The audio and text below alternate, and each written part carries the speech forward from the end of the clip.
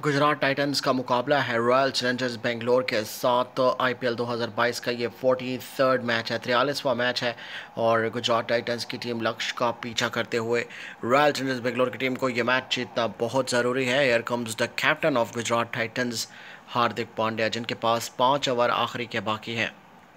न सिर्फ उन्होंने विकेट बचानी है हार्दिक पांड्या ने, बल्कि गेम को भी आगे लेकर जाना है। रॉयल चैलेंजर्स बेंगलोर की टीम चैलेंजिंग प्रूव हो रही है।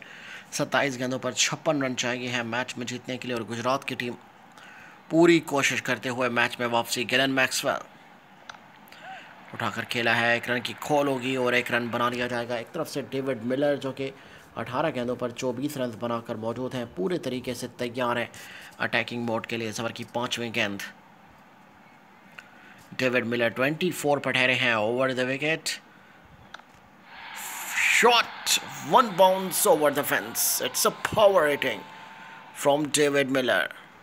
जब रिक्वायर्ड रन रेट लगभग 12 से ऊपर जा रहा हो तो ऐसे में ये प्लेयर्स सामने आते हैं बढ़िया तरीके से खेलते हुए। Look at that shot, it's mind blowing stuff from David Miller, one bounce over the fence.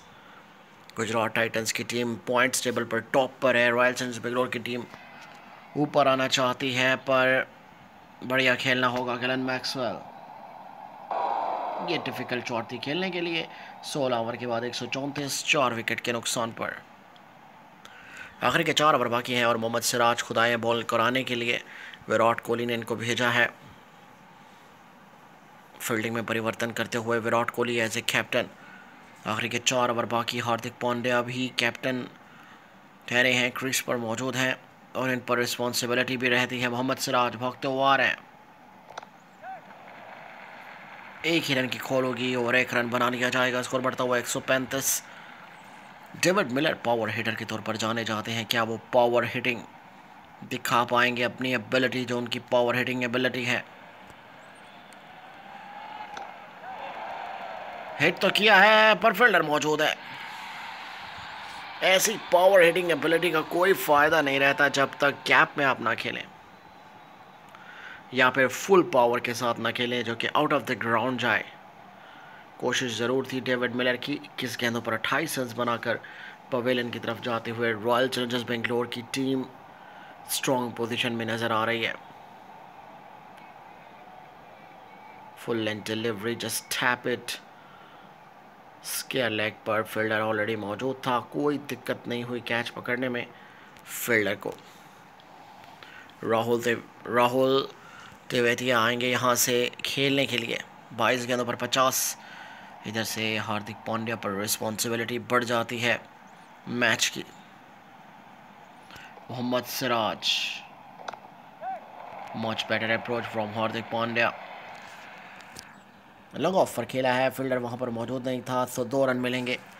Hardik Pandya धीमी शुरुआत करके बाद में अटैक करने के बारे में शायद सोचेंगे, पर अभी वो बिल्कुल अटैक का नहीं सोच रहे। Again call for 2. Hardik Pandya will get 2 as well. Score बढ़ता हुआ 139। फील्डिंग में परिवर्तन, 5 विकेट्स ऑलरेडी गिर चुकी हैं गुजरात टाइटंस की और 20 गेंदों पर 46 रन चाहिए हैं मैच में जीतने के लिए, which is going to be as tough as you can think about. 2 run की खोल की है हार्दिक पांड्या ने। अगेन फील्डर मौजूद था वहां पर और 2 रन बना लिए जाएंगे। स्कोर बढ़ता हुआ 141। पिछले 3 गेंदों पर 6 रन आए हैं और बाउंड्री नहीं पड़ पाई है अभी तक, so that's a pressure zone. Shot, it's a powerful stuff from Hardik Pandya. जहां पर पहले 2 गेंदों पर केवल 1 रन मिला था और अब आखिरी 4 गेंदों पर 10 रन बनाए हैं हार्दिक पांड्या ने। ये उनकी स्किल्स हैं, ये उनकी एबिलिटी हैं। वो जानते हैं उन्हें किस तरीके से मैच में आगे बढ़ना होगा। पहले couple of singles, couple of doubles लिए, उसके बाद यहाँ पर डाउन द ट्रैक अगर खेला है हार्दिक पांड्या ने। आखिर के 3 ओवर बाकी हैं, 18 गेंदों पर 40 रन चाहिए हैं गुजरात टाइटंस को। राहुल तेवेतिया 157 का स्ट्राइक रेट उनका रहता है। 17 के बाद ये 18th ओवर है। गिलेन मैक्सवेल बहुत ही बढ़िया प्रूव हुए हैं अब तक इस पूरे पर्सपेक्टिव में। राहुल तेवेतिया ने 2 रन की खोल की है और 2 रन बना लिए जाएंगे। मेरे ख्याल में ये टेक्निक अच्छी है गुजरात टाइटंस की, जहाँ पर वो मौका देखकर बाउंड्री लगाते हैं और मौका देखकर सिंगल और डबल बनाने की कोशिश करते हैं। सो ये इनकी अच्छी टेक्निक है। Ghislaine Maxwell over the wicket. Rahul तेवेतिया ने 2 रन की खोल किया, 2 रन बना लिए जाएंगे। इस टेक्निक की वजह से आपकी विकेट्स इन हैंड रखते हैं और ज़्यादातर आप रिस्की शॉट कम से कम खेलते हैं, ज़्यादा से ज़्यादा डीप में जाने की कोशिश करते हैं। 16 गेंदों पर 26 रन्स चाहिए हैं मैच में जीतने के लिए। Much better land from Ghislaine Maxwell. This is a perfect length eight perfect stage. Shot into the gap.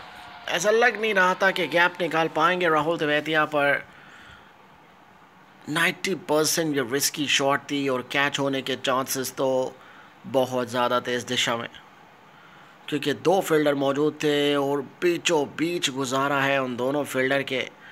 और वाला शॉट दैट इज़, थोड़ी सी गलती होती तो कैच हो सकते थे राहुल तेवेतिया, पर बाउंड्री लगाई है।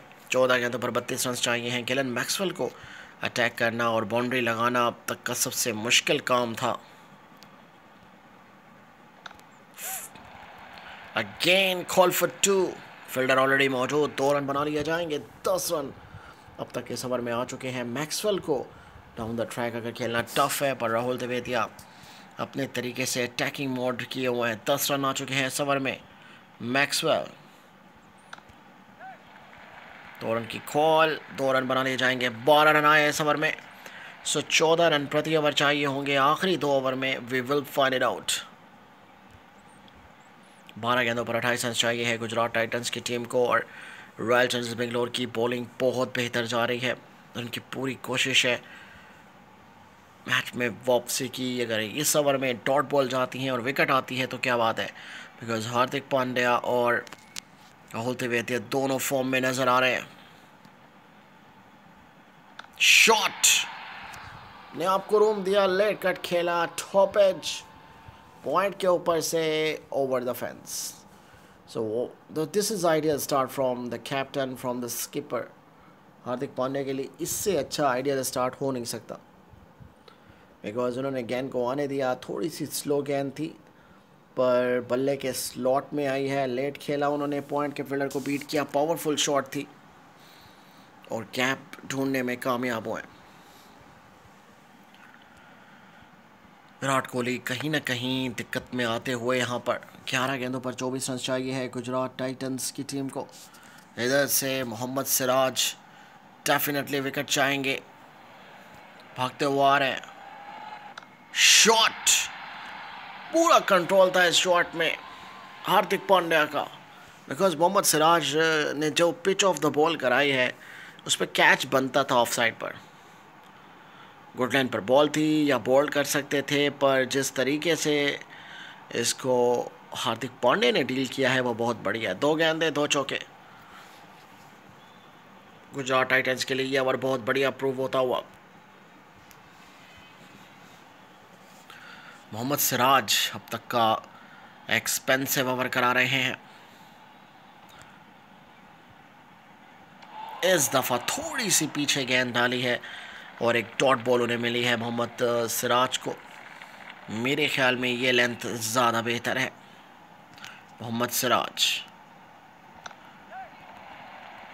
2 रन की कॉल की हार्दिक पांड्या ने। 2 बाउंड्री ऑलरेडी वो लगा चुके हैं, जस्ट टैप किया उन्होंने सिंगल या डबल के लिए। सो ऐसे में उन्हें 2 रन मिले हैं। सो 10 रन आ चुके हैं इस ओवर में। 2 गेंदें अभी भी बाकी हैं। This could change the complexion of the game. Mohammad Siraj. So 12 run आ चुके हैं इस ओवर में, जबकि 14 रन चाहिए थे एक ओवर में। हार्दिक पांड्या ऑलमोस्ट 14 रन बनाने के करीब है, पर क्रेडिट जाएगा उनके उन 2 बाउंड्रीज़ को जो उन्होंने पहली 2 गेंदों पर लगाई है। अदरवाइज़ मोहम्मद सिराज ने बहुत अच्छा कमबैक किया उसके बाद, जितनी तारीफ़ की जाए कम है। एंड डेफिनेटली 2 रन मिलेंगे यहाँ पर। सो हार्दिक पांड्या ने एज ए स्किपर काम कर दिखाया। 14 रन बनाए इस ओवर में। 171 फॉर 5। और राहुल तेवेतिया क्या रिमेनिंग 14 रन्स बना पाएंगे या नहीं। इधर से जोश हैजलवुड बॉल कराने के लिए आएंगे। ये आखिरी ओवर है। ये ओवर अब किसी भी दिशा में जा सकता है। राहुल तेवेतिया 6 गेंदों पर 12 रन बनाकर मौजूद है। जोश हैजलवुड तैयार है बॉल कराने के लिए। राहुल तेवेतिया तैयार है खेलने के लिए। पहली गेंद 2 रन आराम से मिलेंगे। अगर हर बॉल पर 2 रन भी आते हैं तो भी दिक्कत नहीं होनी चाहिए जोश हैजलवुड को, बिकॉज इस हिसाब से 12 रन बनेंगे और रॉयल चैलेंजर्स बेंगलोर की टीम 1 रन से जीतेगी। पर अगर एक भी बाउंड्री निकल जाती है वो बहुत टफ रह जाएगा, बिकॉज बाउंड्री इसको बचा पाना बहुत डिफिकल्ट होगा। What a delivery from Hazelwood। एक इशारा किया एम्पायर ने। सो राहुल के लिए बाउंड्रीज लगाना बहुत ज़रूरी हो गया है। जोश हैजलवुड बाउंड्री तो नहीं लगा पाएंगे, एटलीस्ट 2 रन मिल पाएंगे राहुल तेवेतिया को, पर मेरे ख्याल में उन्हें बाउंड्रीज चाहिए होंगे। स्कोर बढ़ता हुआ 175। गुजरात टाइटंस की टीम डिफिकल्ट सिचुएशन से डील करते हुए। राहुल तेवेतिया गेम की कंडीशंस को देख रहे हैं और उस हिसाब से खेल रहे हैं। Again call for 2 and will get 2 as well. Score बढ़ता हुआ 177। What a match this is turning out to be। And clear cut 8 run चाहिए है। 7 पर बराबरी, 8 पर जीत। क्या होगा इस मैच में? कोशिश जरूर की है राहुल तेवेतिया ने, पर 2 ही रन मिल पाएंगे उन्हें। स्कोर बढ़ता हुआ 179। एक बॉल पर 6 रन चाहिए है। बाउंड्री न मिल पाना ही सबसे बड़ी मुश्किल प्रूव हुई है उनके लिए। Down the track 2 he run मिल पाएंगे यहां पर राहुल तेवेतिया को, और गुजरात टाइटंस की टीम शॉर्ट रह गई जस्ट बाउंड्री न लगाने की वजह से। एंड क्रेडिट गोज टू जोश Hazlewood, because royal Challengers Bangalore की टीम फाइनली 3 रन से ये मैच जीती है। What a match that was, because कोशिश ज़रूर की। 12 पर 22 राहुल तेवेतिया, 12 पर 26 हार्दिक पांड्या। थोड़ा सा स्लो खेले डेविड मिलर और विजय शंकर भी, पर बॉलिंग की कमाल है। सबने बहुत बढ़िया बॉलिंग कराई और बेहतर इकनॉमी के साथ टॉप पर रहे हर्षद पटेल। 6.5 की इकनॉमी रही है उनकी। दिनेश कार्तिक के 76 रन सब पर रहे भारी, और रॉयल चैलेंजर्स बेंगलोर के दिनेश कार्तिक होने जा रहे हैं आज के man of the match. Dinesh Karthik is man of the match.